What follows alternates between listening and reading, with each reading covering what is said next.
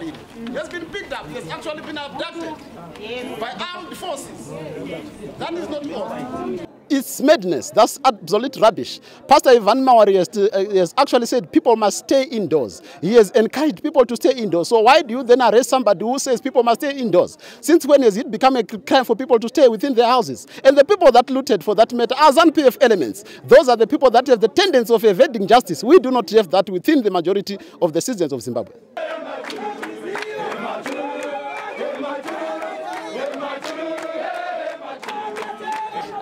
Basically, I'm not satisfied with what's happening in Zimbabwe.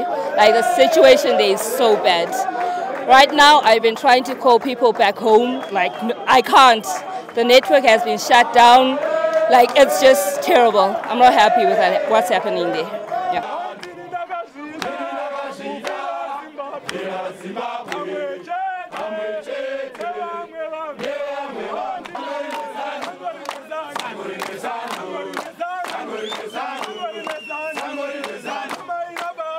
Brothers, my sisters, my parents, and some of our colleagues are being murdered in Zimbabwe right now by the army and the police. That's why we come here to air our views at our embassy.